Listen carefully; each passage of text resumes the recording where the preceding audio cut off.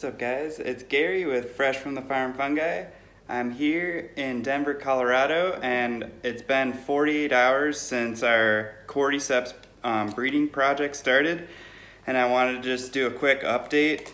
So I got about 13 single Ascospor isolates, and they're starting to come from the water auger onto the MEA, and you can see how healthy these are looking after 48 hours. I incubated them at 73 degrees, and they're all coming in clean. So there's 3 different mating types for Cordyceps, and essentially I'm just going to be waiting till all these cultures grow out, and then I'll be crossing them on a separate petri dish, and then all the compatible Ascospores that mate will form one solid mycelium. So if you haven't checked out my previous breeding videos, it's very similar. There are some PCR procedures that you can use at this stage that would cut out waiting for these the mycelium to grow out so you can cross them.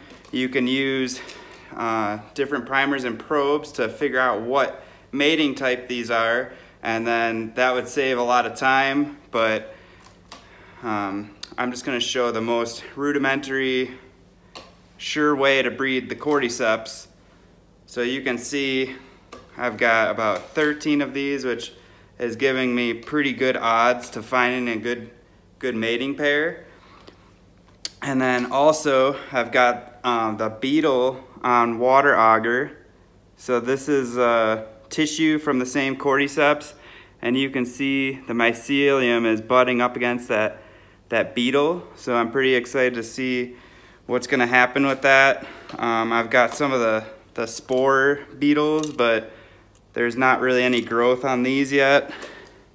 And then I've got my spore print, a few of these spore prints that I'm going to use to make my multi-spore liquid culture. So I'm probably going to do that this week. There's a pretty good concentration on these plates. And then for my streak isolation plates, it looks like I got a little bacteria. So I'm going to have to go back and re-isolate these spores. I might go right off these plates because they look pretty clean. But the one from the fridge that had been in there for a while is showing some bacterial, and it looks like there's a few clean colonies on here, but I'm just going to start over. I'd rather just have a clean plate to start with than try and isolate colonies when I have so many clean ones already. But that's the 48-hour update. Stay tuned. I'm going to continue this process until we get some fruiting bodies, and hopefully I'll be able to release those in a few months online, and then, you know, we'll have some fresh Cordyceps strains. So give us a thumbs up if you enjoy this content. Share this video if you think other people will find it useful. Check out our Etsy shop if you want to purchase our cultures, Fresh Fungi on Etsy. We just got some mugs on there too if you want to support us and rock the Mush Love coffee mug. That's available on Etsy. But until next time, much love, guys.